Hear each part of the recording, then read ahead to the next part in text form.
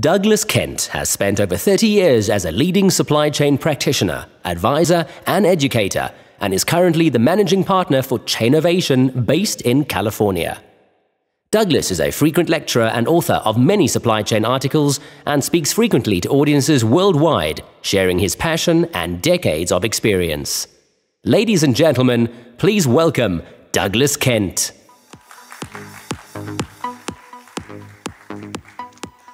Thank you. I wish they hadn't referenced the 3 decades and all of that in the opening, but it just makes me feel a little bit old. Good afternoon. I guess I'm more or less between you and maybe one other presentation, or for some of you, in particular you, a glass of wine. So thanks for joining. We're going to talk a little bit about a brand new certification, the first of its kind in the world. And the first corporate certification ever to be developed by either APICS or now ASCM.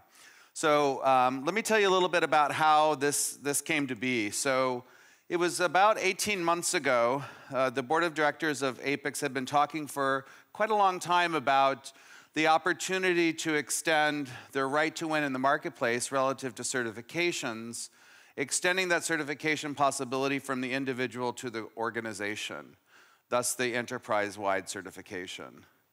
And what we found was, through doing a number of voice of the customer inputs, was that most organizations had a lot of aspiration around managing a supply chain, not only to meet the economic stakeholder, but also to demonstrate to the market and to their own stakeholders, and even to consumers, that they can manage a supply chain not only giving back economically, but also in a responsible way in terms of ecological and ethical supply chains as well. And what the voice of the customer input also showed us was that although aspirationally organizations from the board level and the C-suite down had a strong desire to be able to demonstrate this, putting it into an operationalized fashion deep within the supply chain and across the processes of plan, source, make, deliver, return, we sat at a level of aspiration, but the inability to set some standards and ability to be able to drive that down directly into the supply chain. So I won't go through all the different inputs, but you can see here that there was definitely a perceived level of a gap. And we looked at the other certifications that actually exist in the marketplace, which I'll talk about as well, and we saw a couple key differences. One is oftentimes they focused on one of the verticals. Dow Jones Sustainability Index, focusing on the sustainability side, or other global compact, stressing aspects of ethical dimension as well. But not any of the certifications that seem to be in the market actually focused on the holistic nature of all 3 dimensions and were supply chain specific. So it seemed to be that given the reputation that ASCM had in the marketplace relative to certification, and certainly focused on the individual, we had the right to win in this space. So then came the challenge. So we took the idea, the voice of the customer input, back to the board of directors, and we said, we think we can do something here. We can do something like we had done years before when we initially, back in 1997, developed the SCORE model, is we could harness the network of volunteers and the experience that existed there, and we could pull from a lot of the goodness that was created in other certifications, and we could develop a set of standards. So the board came back and said, sounds like a great idea, and we'd like to launch into this design team, and we started that design team project in March of 2018, and they said the only thing is, yeah, we'd really like to do this, but we'd like you to do it in 6 months. Yeah, thank you, Abe. So we launched the network of participants, choosing an invite-in sort of methodology, and brought different companies together representing different industries, geographies, et cetera, that often entered into their participation from different objectives as well. So let me talk about a few of those.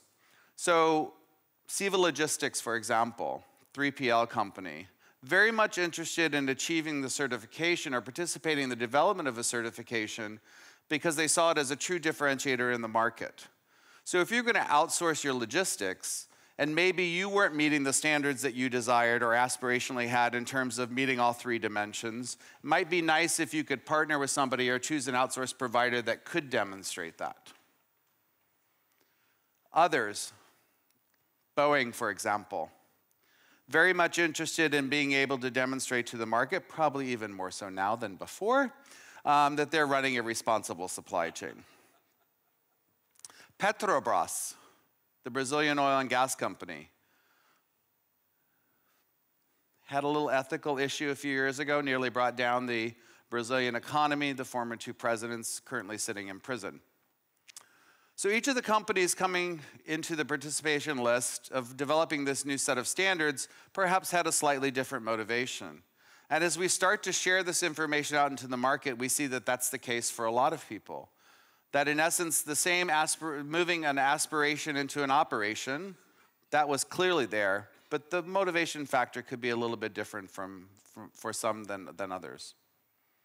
We put together the participation team. We started to look at comparative frameworks. And again, what we saw was that nothing seemed to be holistic or supply chain specific. So we wanted to try and first figure out what would a framework around these three dimensions actually look like. And which of those potential existing certification models might give us the best example of what we wanted to create. And we had a couple things definitely in mind.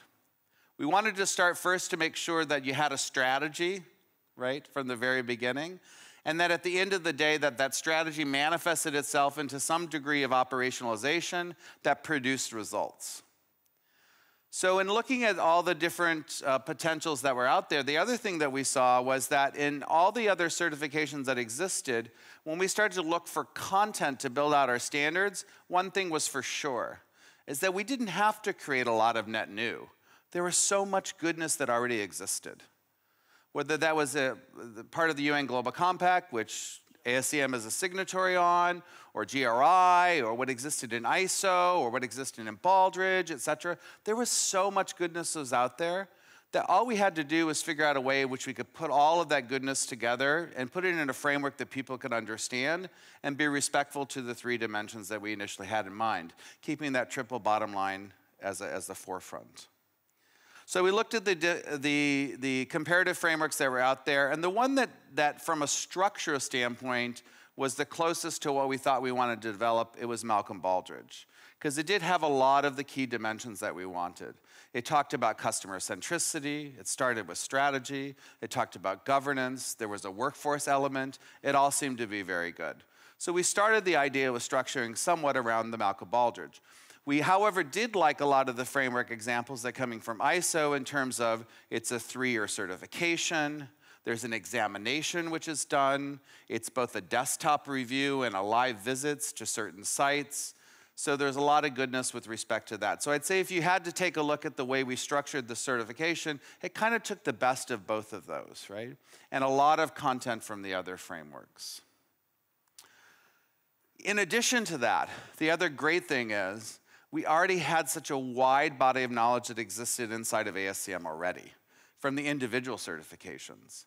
So clearly pulling from certifications such as CSCP and CPIM, et cetera, even principles on demand, the body of knowledge that existed there, we were already certifying people on the goodness of what we thought was the strength of managing a supply chain at the individual level. Could we not bring that back up to the enterprise level and use some of that? In addition, of course, SCORE had a huge body of knowledge relative to the goodness and best practices that we really hit upon and could draw from and leverage into the new model as well. So certainly SCORE as a body of knowledge provided a great deal of input as well. So literally the teams went through all of the learning systems for all the individual certifications, including from SCORE, and we put together our first draft of that, and then we started to put that into test. So the structure of the document looks something like this. I won't hit on the details, but what you need to understand is in addition to the breakdown of the three dimensions, one thing we certainly played on was that we wanted the standards to be very clear. So it's completely, and by the way, just in case I didn't mention it, you're the first audience in the world to actually ever hear about this, right? Other than our initial launch. And the great thing about it is I can't think of a better market to put this into play. So super excited. We presented it this weekend at the Executive Summit with some great reviews, particularly around aspirations of how to leverage this into public health in Africa, et cetera. And it's just so exciting to think about the leverage that we could have with this model. But we set forth, the standards were the first thing. So we put together the standards, and those are what, in essence, a company gets graded upon, if you will, or that's how a company gets evaluated. But in addition to that, what we wanted to do was also to provide some evidence pieces. So if you were trying to give evidence that you're meeting a standard, let's say you already had an ISO 9001 or a 14001 or 28000, or you had this other certification, then we believe that some of that information could be used as evidence pieces to demonstrate that you've met the standards that we've set forth. So in addition to the standards, the evidence pieces are also completely transparent. And we also put together questions that an examiner or an evaluator might ask you in order to bring proof points of that evidence coming forward. So all of that information doesn't sit in some isolated examiner's secret box, right? It's all completely transparent to any organization that wants to proceed to try and get the certification. The other great thing about that is, of course, not only being completely transparent, but companies can then do themselves a degree of readiness check to even see whether or not they think they're up to pursuing the standards, even before they have to go for a registration. So again, making that completely transparent. And that was the goal. So when we put together the structure of the model, this is in essence what we ended up with. Of course, starting with the triple bottom line, 3 dimensions, obviously looking at the ethical dimension, the ecological dimension, the economic dimension, all 3. But as you see here in the center, we really focused on, again, because it's supply chain specific, what are the results that are created in the way in which we manage our supply chain that respects the 3 dimensions. So across plan, across source, across make, across deliver, across return. So if some of you attended a few sessions today, you heard things like circular economy, which would relate to managing across multiple dimensions in the area of reverse logistics or return, right? Things as simple as when I run an S&OP process in the plan space, am I equally concerned about having enough inventory to reach the aspirational level of revenue and to meet the demand? Or am I also concerned about the leftover inventory which might become obsolete and therefore become waste, right? When I'm doing my deliver, am I concerned about the economic advantage of how I route and ship and the mode of transport that I use and the network that I establish to support that, as much as I am about the carbon footprint that that network might create? So when we take a look at excellence across plan, source, make, deliver, return, we're very much focused on making sure that we do best practice in those areas while respecting the 3 dimensions. And that was key. In addition to that, outside of that layer of the 3 dimensions, then what you see is what we call our enablement layer. In our enablement layer, this is where we add in strategy, right? We add in governance. We focus on the workforce.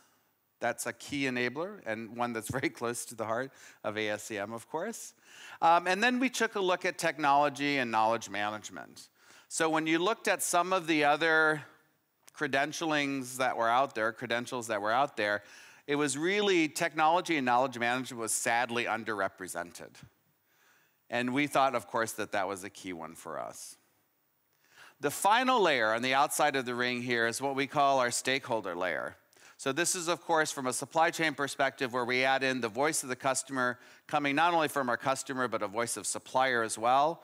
So that was one thing from a Baldrig's example for you took a look at that and there was no reference at all to the supplier. It was all about the customer, which is great, but of course from a supply chain perspective, we're equally concerned about the supply side.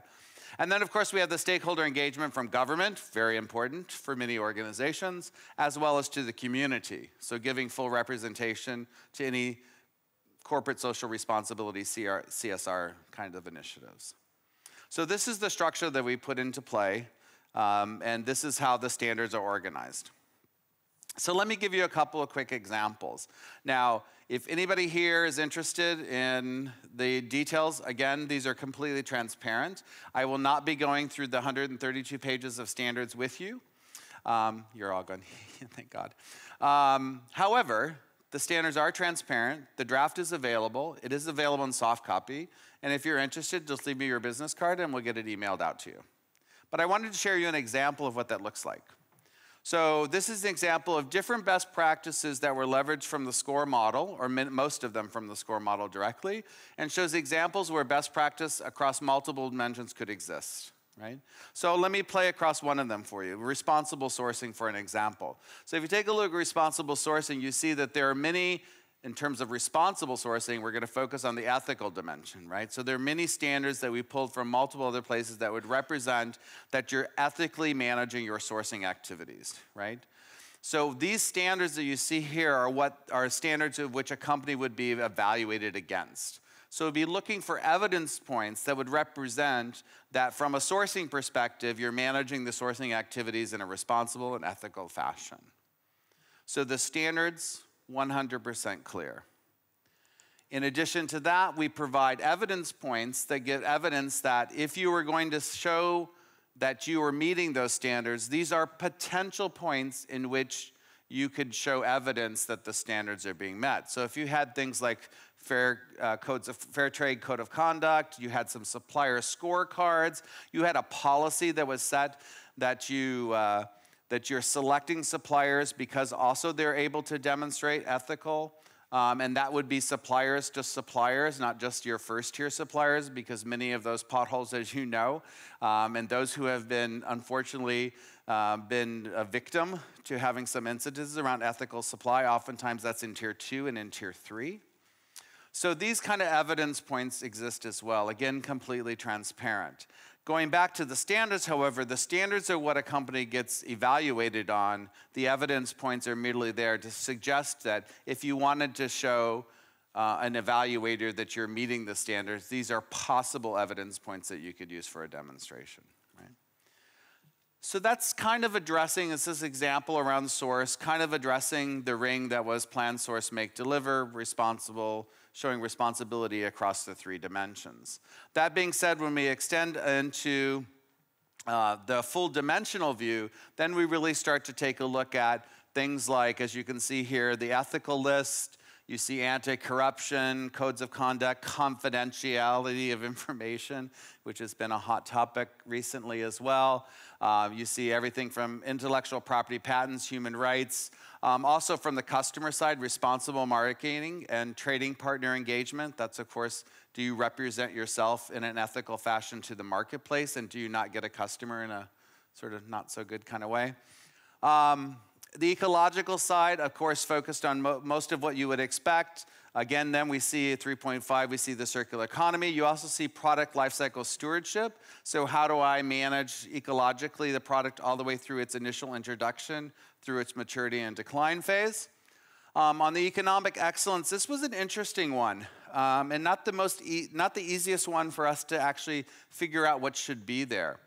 So if you take a look at the list that exists under the economic excellence criteria, what you'll see is these are things that if they didn't exist, could have a massive impact on the overall shareholder value. So if I had some violations in business integrity, if I had some kind of risk event that occurred and not an effective crisis management, et cetera, these kinds of events we know can have massive shareholder impacts, particularly around things like risk, but you also things like if I'm unfairly working a responsible tax regime, or I'm doing things like not being able to respond appropriately to, as I said, a crisis event, et cetera. All of these could have major impacts, and impacts that would take likely months, if not years, to recover from, right? So that's the kind of dimension the dimension criteria that we put into the economic dimension. In addition to that, then going out further from there in terms of our enablement layer, then you see things relative to overall strategy. Here we stretch a little bit from just supply chain, and you'll see the first one under strategy talks about research and innovation. This was very important for us to have that inclusion because, of course, we know that many of the impacts that we have in supply chain are as a direct result of decisions which were taken in the design chain cycle.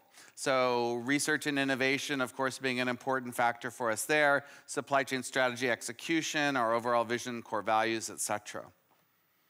Governance also exists, of course. That's everything from leadership all the way down, process governance. This includes things like our regulatory compliance, how we manage contracts and agreements, SLAs, and also includes our HSE functionality.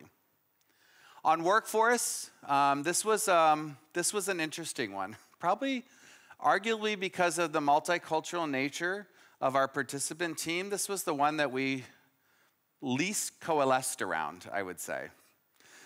Because we know that by country, workforce, and things like, if I just take the first one, diversity and inclusion from a workforce standpoint, again, is one that aspirationally, if you're a multinational, you might have set it at a government, or I mean, as a governance kind of layer, certainly across the enterprise. But when you got into things like country-specific activities, diversity and inclusion differed quite greatly. So this was one that we really had to think about the standards and how we would set the standards, or what would be compliant relative to things like diversity and inclusion. Would it be just based upon results or by specific intent, right? So these were the kinds of discussions that we had initially as well. For each of these criteria, however, what I would tell you is that for every one of those, we do a measurement on what is compliant or non-compliant. There are actually 4 ratings. It's very similar to ISO. For those of you who are familiar with ISO, it would be either I'm compliant, I have some room for improvement, I have a minor violation in compliance, or I have a major violation in compliance. And those are the 4 scoring criteria that we use. Okay. Of course, the idea behind that as well is that if you had a minor compliance factor that you thought could be resolved, or we thought mutually could be resolved, we would provide any participant in the registration process the opportunity to resolve that violation if possible. Lastly, we had technology and knowledge management as a part of that list as well. So the one thing, of course, when you're setting criteria, is that you're trying to set criteria that's strong enough that you feel like the achievement of receiving the certification has been valuable enough, but not so strong that there wouldn't be anybody who could actually achieve it, right? So a lot of the discussions in the last 6 months have been around how do you set that at the appropriate level? What passes the reasonable test? We did a workshop in Chicago 2 weeks ago. We put our first set of examiners. We put the ASM staff, the committee who reviews the evaluation recommendation, all together in a room for 5 days. And then reviewed every set of criteria against every set of measurement against every criteria that you see here, just to make sure it passed the reasonable test. And again, that's where you have a lot of discussions about what level of violation is allowable or not allowable. Okay. So that's in essence how the model comes together in terms of the criteria itself. Again, this is completely transparent. Approximately, the standards break down like this. So the center ring across the 3 dimensions and across the plan, source, make, deliver, return elements and their subsequent results represents about 60% of the standards undergoing evaluation. About 40% sit in the enablement and stakeholder layer, okay? Which was the goal that we set out originally, and funny enough, our standards and the way they worked out pretty much represented that, right? So pretty much holds true to that designation criteria. Again, quite new, but I'll explain a little bit on how the process works in case you or as your organization might be interested, or you may be talking to somebody who would be interested. Again, very much similar and modeled after an ISO process. So a company decides they'd like to pursue the certification. Couple of things before that. There is an online, already available survey that you can take that would give you the first self-assessment as to your maturity levels across this set of criteria, which you could use to judge for yourself whether even going for a registration process looks like a worthwhile activity. That's number one. In addition to that, and we did this for many of our pilot companies, we can also have a facilitated 2-day readiness check. This is where we go through the standards with you, and we review the standards and the evidence points you have against the standards, again, giving you some kind of indication as to whether or not you think it's worthwhile to do the registration. either of those are optional events. If you decide to do the registration, you go through a registration process. Quite simply, what happens is, of course, you pay or something for the registration process itself, and then we do, in essence, a submission of documentation. There are about 30 documents, which basically represent the higher level evidence points, and those documents are provided so that an evaluator can do what we call a desktop review. So we're looking for already evidence that you've met the criteria through we're already looking for the evidence that says you've met the standards, right? Because obviously what you want to do in any live evaluation is you want to limit those two things, the gaps that you might find, or that you want to dig deeper into some key evidence points, et cetera, as a result of that. So once the registration is done, there is a desktop review, and then we formulate a project scoping in terms of the evaluation. So that scoping plan would say, here's some processes we want to look at in more detail, here's some people we want to meet with, here's some more additional documentation we might be looking for, et cetera. And that's a tri-party conversation between ASCM, of course, the evaluator, who is not an ASCM employee. Those are independent third-party evaluators. And in addition to that, the client themselves that's undergoing the registration. So that project scoping, that discussion, and basically setting forth the evaluation plan is a three-party discussion. Once that discussion takes place, then we start basically closing any additional gaps. It should be very clear from an evaluator standpoint, if they're going on site to do evaluation, what are you looking for? An evaluator is not there to try to surprise you on things, right? Of course, they might have some questions that you hadn't anticipated as a result of the discussions which are taking place. But if there are any evaluation priorities, we're going to try to set those forth as a part of the evaluation plan going forward, and also so that the client can prepare, and of course that you can not waste each other's time. So there's that, and any additional information, closures of that information, et cetera. Then there's an on-site evaluation, of course, which takes place. In many instances, the project scoping would be, let's use an example, and we benchmark this approach with ISO and others. So let's say, for example, in your supply chain network undergoing the evaluation, you might have 50 physical sites as a part of the network. It's not likely that an evaluator will want to visit 50 sites. A lot of the processes are the same in multiple sites. There may be a lot of processes which are governed from a headquarter facility, et cetera. I'd say in all likelihood, say if you had 50 sites in your overall network, it wouldn't be unusual that 15 site visits might take place or something less than that, right? In addition to that, of course, it is a 3-year certification, so there's an annual maintenance. It's a part of the project scoping. In the annual maintenance, you may decide that additional site visits are necessary, and those are planned out in advance as a part of the annual maintenance.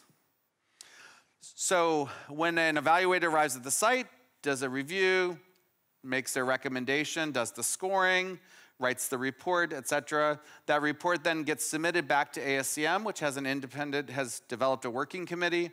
That working committee is the recipient of the evaluator's recommendation as to whether or not the company or that company's supply chain should be certified.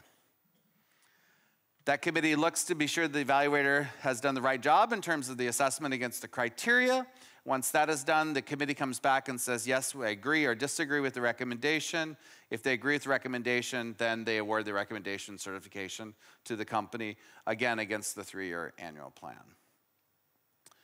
The idea is that as a part of the project scoping, the companies themselves could choose what they want to scope relative to this evaluation, right? Relative to the certification. So it isn't necessary, for example, that it has to be enterprise-wide. In most cases, for example, we're not going to go certify all of Boeing's operations worldwide with 140,000 employees in the first go-round, right? It could be by business unit, it could be by supply chain, it could be by a collective set of products, it might even be by certain processes, right? In fact, the first evaluation, which will take place at the end of July, will be with Petrobras. And in that instance, it's actually taking a look at a subset of processes as opposed to an entire supply chain. So they're actually looking to get certified on both their source and a little bit of their deliver process as well. So a company receives the certification based upon the scoping, which is agreed, and the certification is awarded against the scope, which was agreed, right? So just because you got the certification doesn't mean that you get the certification for everything worldwide. You get the certification, and those details will be maintained by ASCM and made transparent to the entire community on ASCM's website. Okay. So where are we now? We are finally finished with setting the standards as of 2 weeks ago. That draft is what I said is available to you in soft copy. If you'd like it, you'd be the first in the world to receive it. We just finished it last week. We just did the first set of training on examiners 2 weeks ago. The first, multiple pilot companies are still undergoing the readiness check. 3 have already undergone a readiness check. And the first company to go for registration will be at the end of July. Then we move into full scale. So my guesstimate is by third quarter of this year, we'll have probably a very significant pipeline of companies that are willing and wanting to undergo the certification. We are in the process of commercializing that. The commercialized launch is actually the 18th of June. In addition to that, we're setting up pricing, and happy to talk to you about that, but we are definitely considering some very discounted related pricing for government and for NGO organizations. If you want any further information, please leave me your business card, or I'll talk to you afterwards. Or my colleague Grant is here. You can talk to him as well. He was part of that team. We can try to answer any questions for you. Thank you very much.